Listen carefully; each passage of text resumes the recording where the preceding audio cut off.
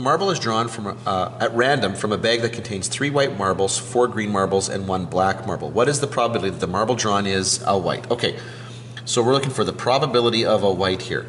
Well, what have we got here? First of all, we've got to figure out how many marbles there are total. Well, I've got 3 white, 4 green, and 1 black. That's 8 marbles total.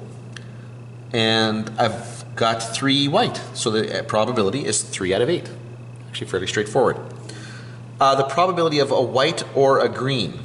Okay, so the probability of white or green.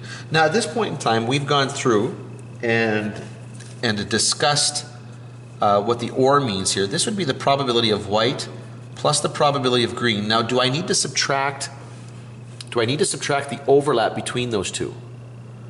And the answer is no. It is not possible for there to be a marble that's both white and green, at least not implied by this scenario here. So I'm just going to add those up. These two sets are mutually exclusive. Okay, again, we're only grabbing the 1 marble here.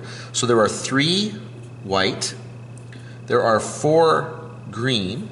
So the probability of getting a white is 3 out of 8. The probability of getting a green is 4 out of 8. Altogether, that's 7 out of 8. Okay.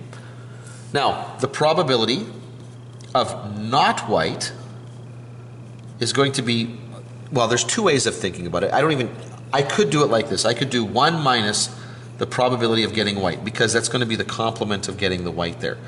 However, I could also just go back to my scenario and count this out here. There are 4 green and 1 black. That's 5 marbles, 5 out of 8 that aren't white. Or you could go 1 minus 3/8, the probability of getting a white, and that would also get you 5/8. Either way, you're going to get to 5/8.